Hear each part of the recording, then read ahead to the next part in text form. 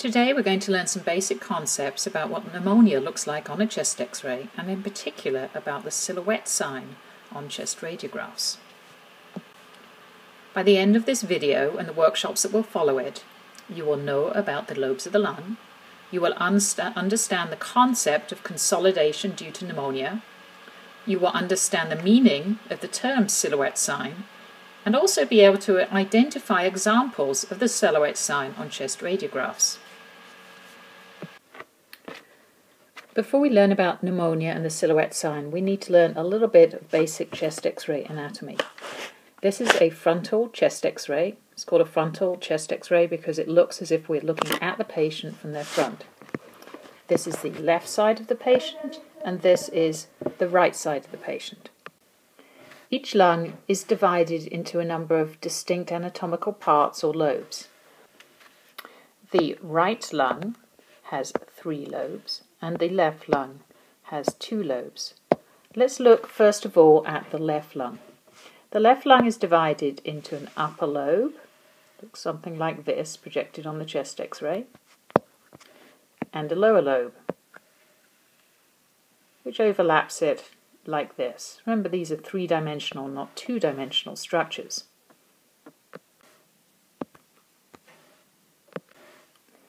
This is the patient's lateral chest x-ray, and here we're looking from their side. This is the front of the patient, and this is the back of their patient. The left upper lobe lies at the front, like this, and the left lower lobe lies at the back, or posteriorly, like this. Now let's turn our attention to the right lung of the patient. The right lung has 3 lobes, as we said. It also has an upper lobe here. It has a lower lobe, but in addition, it has a middle lobe that overlies the other 2 lobes, kind of sitting somewhere in here and abutting up against the right heart border. On the lateral chest x-ray, remember we're looking from the patient's side here, and that this is the front of the patient. The upper lobe is again anteriorly, closer to the front, it's a little smaller than on the left. The lower lobe, that's the upper lobe there, the lower lobe is very similar, posteriorly, and the right middle lobe fits in like a little triangle overlying the heart between the 2. We see things on radiographs because of differences in density. So the lungs are much less dense than the soft tissues of the abdomen or the soft tissues of the heart, and that allows us to distinguish between them. While we know that within the heart itself there are a number of different densities and structures, such as the cardiac valves, the chambers of the heart, and so on, we can't see them because the difference in densities of these structures is not enough for us to sufficiently image them on a radiograph. There is, however, sufficient density between the structures of the mediastinum, down here, and the right side of the heart, and the structures in the mediastinum on the left side of the heart, and the lungs, for us to be able to see them very clearly, and the same between the lungs and the hemidiaphragms. Similarly, on the lateral chest x-ray, we see the diaphragms. That one there is the left hemidiaphragm, and this one is the right hemidiaphragm, because they have air here against the soft tissue structure of the diaphragm and the abdominal organs. We see the posterior aspect of the heart and the anterior aspect of the heart because they have air rather than soft tissue against them. We don't see a real good border here where the soft tissue of the heart is right up against the soft tissue of the diaphragm. The lungs contain thousands of grape-like sacs or air sacs called alveoli, across which air exchange occurs. We don't see these on a chest radiograph, they're much too small, and what we're really just seeing is the air within these sacs, which is going to appear black on a chest radiograph.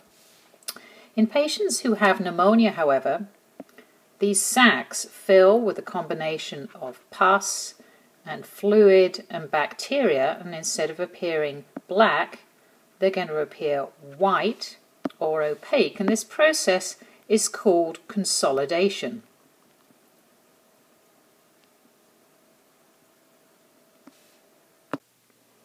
Now let's see how this looks in a patient with pneumonia. On the left there's a chest x-ray from a normal patient, and you can see how the lung looks nice and dark, it's full of air. You can see both diaphragms very well. On the right there's a patient who has a pneumonia in her right lower lobe, and in her you can see this large white area, this area of consolidated lung sitting in the lower lung zone here. And while you can see one diaphragm, and this is the one on the left, we can only see part of this right hemidiaphragm. Now let me just rub this ink out for a moment, and we can magnify up this lung, and then we can look at it a little bit better without these red marks here. Now if we look closely at this consolidated lung, this area of pneumonia, you might notice a few black lines here, or tubes, and these are large bronchi. Bronchi are the tubes that lead to the alveoli, which are still filled with air but are surrounded by this consolidated lung, and that's called air bronchograms, and those are another sign of a pneumonia. Now when an area of consolidation lies up against one of the borders of the heart, like here against the right border of the heart, or here against the left border of the heart, you're going to obscure that heart border. You're going to lose its normal silhouette, and this is called the silhouette sign. The same can happen if one of the areas of consolidation are up against one of the hemidiaphragms. You will no longer see that hemidiaphragm, you'll lose its silhouette, and again it's an example of the silhouette sign.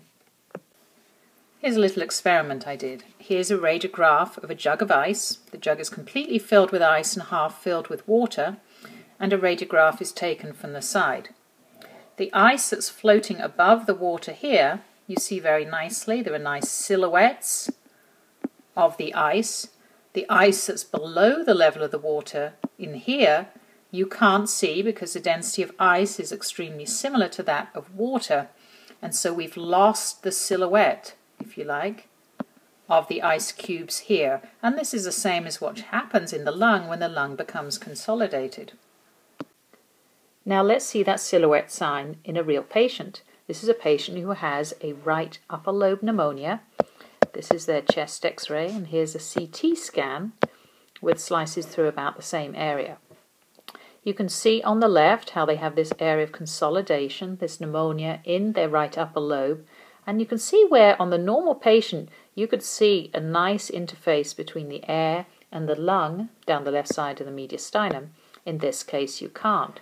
And you can see why when you look at the CT scan, that this lung is just sucked full of pus and yucky stuff all up here, and there is no clear density difference between the mediastinal structures and that lung.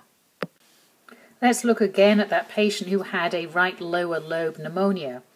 Here's that area of consolidation in the right lower lobe, and notice how while we can see the left hemidiaphragm very clearly, we don't see the majority of that right hemidiaphragm. We've lost its silhouette, and that is the silhouette sign that's associated with a lower lobe pneumonia.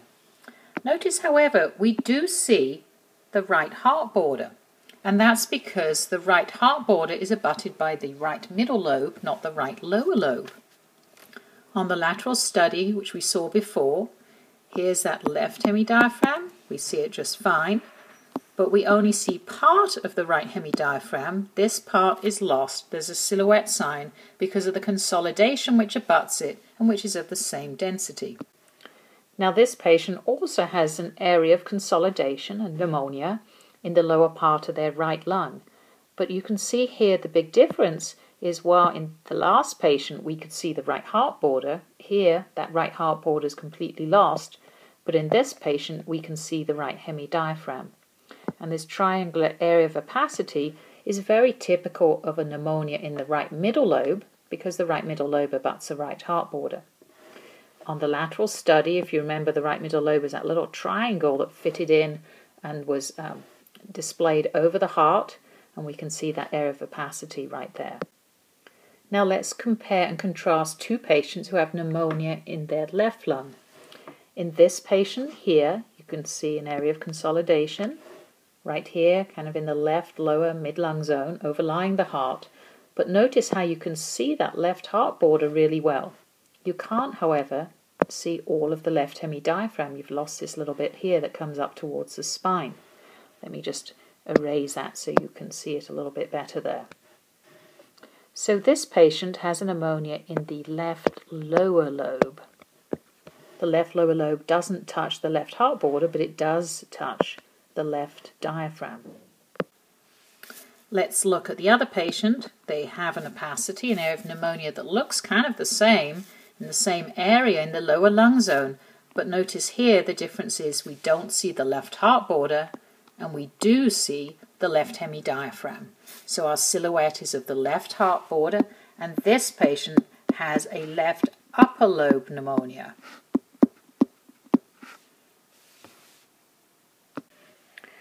So during this lecture you've learnt about three main areas. Number one, the lobes of the lung. Number two, the radiographic appearance of consolidation, particularly as it applies to pneumonia. And number three, the silhouette sign. The next two workshops are going to consolidate your knowledge, excuse the pun, and then they're going to see whether you can manage to apply these new skills that you've learned to the interpretation of some chest x-rays. Thank you for listening.